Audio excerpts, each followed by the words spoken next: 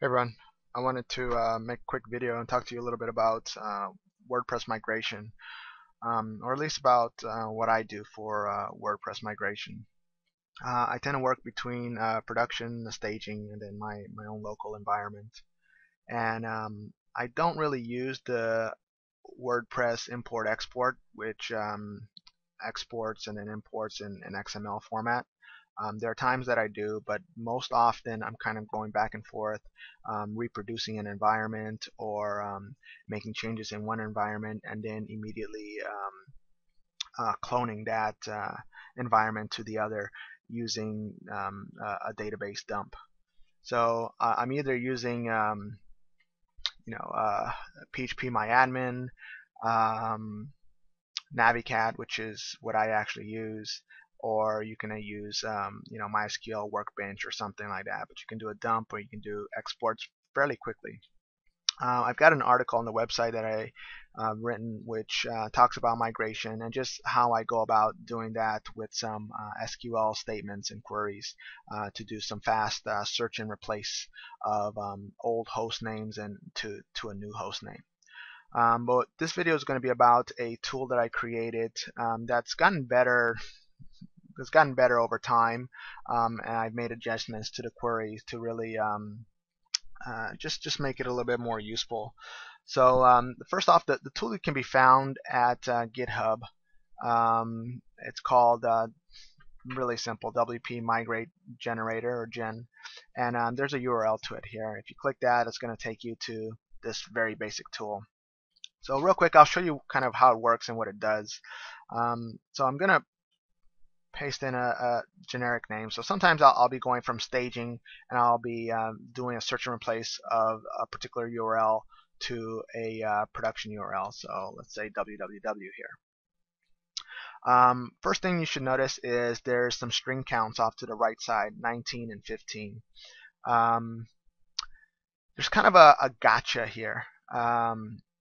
When you are doing a search and replace within the database, WordPress has what is known as serialized data, or they use PHP to serialize certain sets of data. For instance, the tables like post meta, comment meta, user meta, and even the WP options table often have serialized PHP data. Now, the problem with doing a search and replace with that on those type of data on that data is that it'll work. You'll do a search and replace, but what happens is there's additional data that track the string lengths. And when you replace something, those string lengths are never changed. And what ends up happening is that serialized data essentially gets corrupt, and PHP just can't really read it anymore.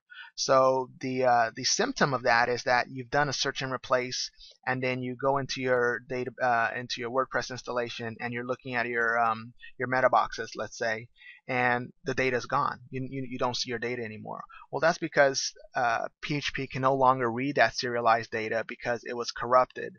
And you can go back into the database and actually fix this by replacing the string that you replaced back to the old string. Now, one way to avoid this, which kind of requires you to change your workflow, is by replacing a string, an old host name to a new host name that has an exact string length. So in this case, it wouldn't work because you have a string length of 19 versus 15 here. But let's say you're going from a staging environment that is STG to www. They are both of the same string length. So if you did a search and replace you can do a search and replace across the board and not have to worry about any kind of corrupted data because the string length is the same, everything gets replaced. There really wouldn't be anything to worry about.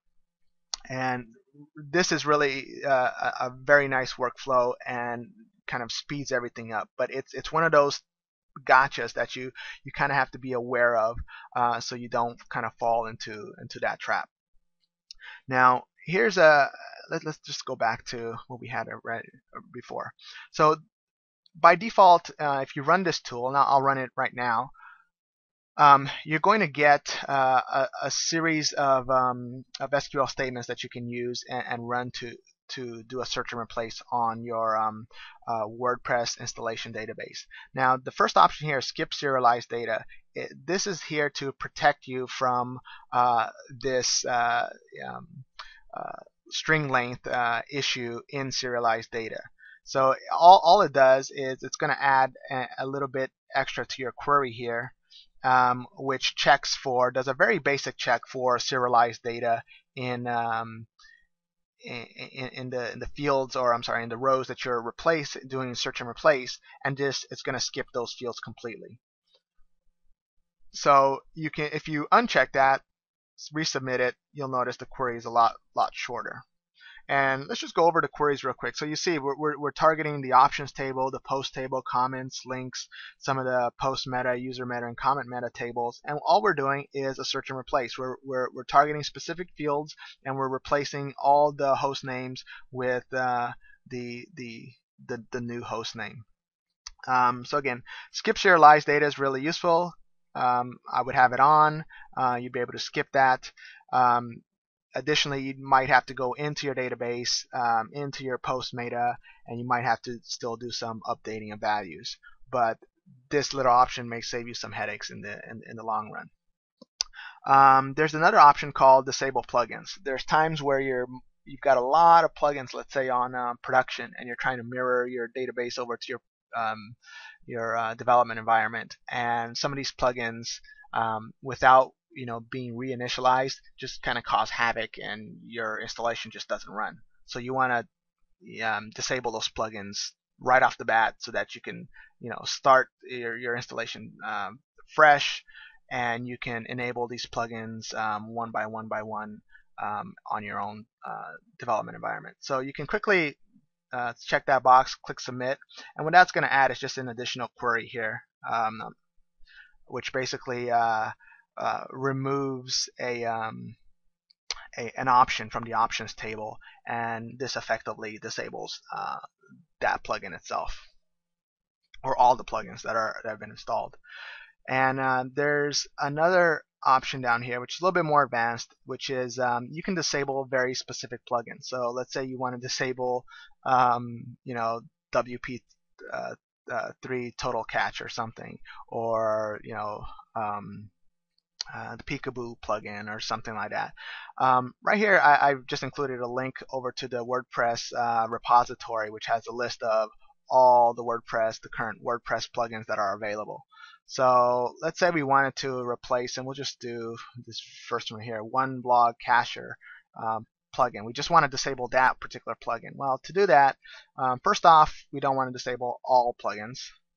So I'm just going to enter that here, and just the plugin name, and I can click submit, and there's a statement right here, so it adds an additional statement. What it does is just basically do a simple search and replace for that with some asterisks, and this will effectively disable the plugin. It won't, and it does the asterisks because it runs into the whole serialized data issue, so it does an exact length number of asterisks that this is here. So if this is 12, 14 string characters, there are 14 asterisks over here. So it does a replace and disables that plugin. And if you wanted to, you can have another plugin. You just do a comma separated list. So let's say plugin ABC, and I'm going to click submit again, and then it essentially disables just those two specific plugins.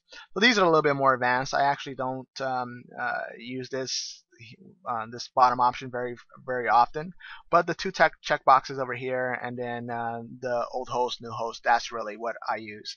And I often come to this tool. I use it often when I'm going between my own development environment and staging, and so far it's been pretty useful. So I thought I'd share that with everyone.